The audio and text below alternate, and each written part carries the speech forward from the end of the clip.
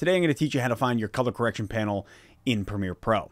So let's get into it. So basically you're going to open up Premiere, you have your new project, it's going to look normal, just the way it should. You drop in all your footage, you create your new sequence like normal. So let's just say, hey, file, new sequence.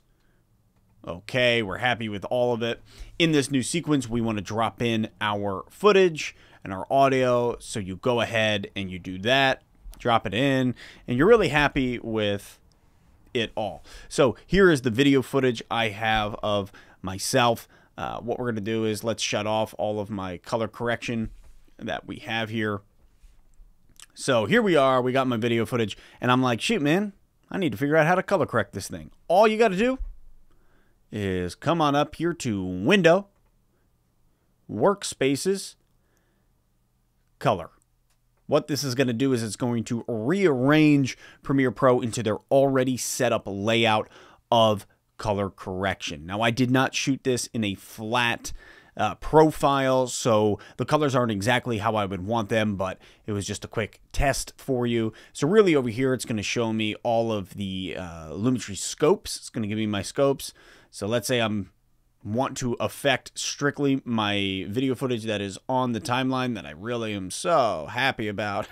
I'm going to click on it. It's going to give me my scopes. And then over here on this side, this is where you can adjust your temperature, the tint, exposure, contrast, highlights, shadows, whites, blacks, etc., etc. That's how you find your color correction panel. As simple as Window, Workspaces, Color, and then when you're in there, obviously it's to your liking and what you want. I'm going to drop my shadows. I'm going to raise my highlights. I'm going to do everything that I did in my adjustment layers to create what you see before you hear. It's that simple. So let me know what else you want to know how to do in Premiere. Thank you for hanging out. Thank you for liking the video, subscribing, doing all those things. Also, if you're interested in the Detroit Lions, which I know most of you won't be, I have a channel called Let's Talk Lions. Check it out. All right.